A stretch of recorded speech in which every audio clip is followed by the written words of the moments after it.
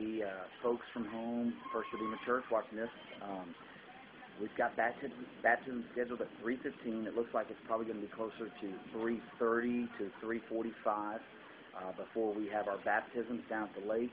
We've got a little bit of rain, but if you do a weather.com, you'll see the radar is going to push, and you see the storms moving on out. So we just kind of got to wait it out at this point, and then have our baptisms. So probably around 3:45 they'll begin, and I would say tune in then, and I say 3:45 Central Standard Time, which is 4:45 your time.